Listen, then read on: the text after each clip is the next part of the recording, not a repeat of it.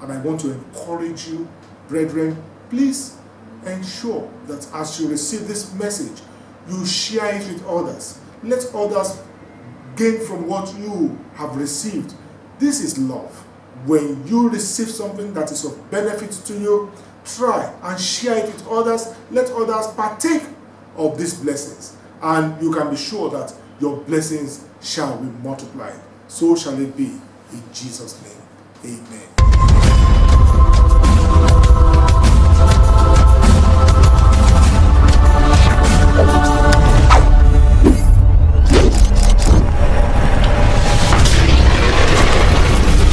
What shall I say unto my Father? It's all I have to say is thank you, Lord. Thank you, Lord. Thank you, Lord. See, all I have to say is thank you for the breath in my lungs. Thank you for the strength in my body. You're a wonderful Father to me. Hallelujah. I am so delighted to be with you again this Sunday, being the first Sunday in the month of September. Today is the 5th day in the month of September, year 2021. And I praise the name of God Almighty for sparing our lives to see this first Sunday in the month of September. His grace will not diminish upon our lives in the mighty name of Jesus.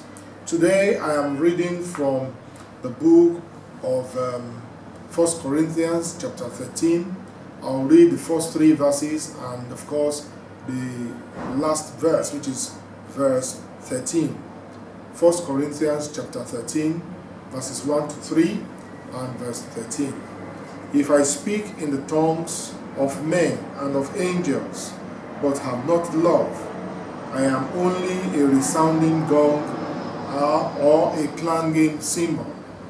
If I have the gift of prophecy and can fathom all mysteries and all knowledge, and if I have a faith that can move mountains, but have not love, I am nothing. If I give all I possess to the poor and surrender my body to the flames, but have not love, I gain nothing. Verse 13. And now these 3 remain: faith, hope, and love. But the greatest of these is love. Hallelujah. In our Christian walk in life, we have 3 pillars of our relationship with God.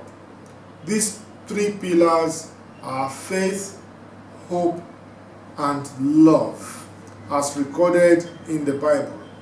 1 Corinthians chapter 13 verse 13 says the greatest among these 3, of course, is love. And the Bible makes it abundantly clear for us again that God is love. So there is nothing as great as God, and there is nothing greater than love. God is love.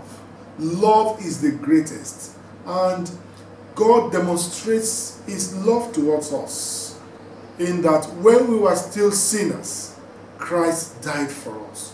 What a love, what a deep love that God has for us. While we were still sinners, Christ Jesus died for us. Romans chapter 5 verse 8. Not only that, he says, for God so loved the world that he gave his only begotten Son for us, that whoever believes in him will not perish but have everlasting life. God gave us a very significant, very important gift. So this month, the month of September, is not only a month of giving, a month of receiving. We are receiving the best because God gave us his best, his only begotten Son, that is Jesus Christ, to die for our sins, to give us salvation, to restore us back to life. So this month is a very important month for you and me, so that we will experience the love of God. God has demonstrated this to us as sinners. When we were sinners, He gave His Son out for us to die for our sins. So I want to assure you that if we are able to receive this gift from God, that is the gift of our Lord Jesus Christ, who is His only begotten Son, then when Jesus comes into our life, He makes the difference. When Jesus comes into our marriage, He makes the difference. He makes the marriage a blissful one. When Jesus comes into our endeavors or our undertakings, then we can be sure of success, good success. Prosperity comes our way.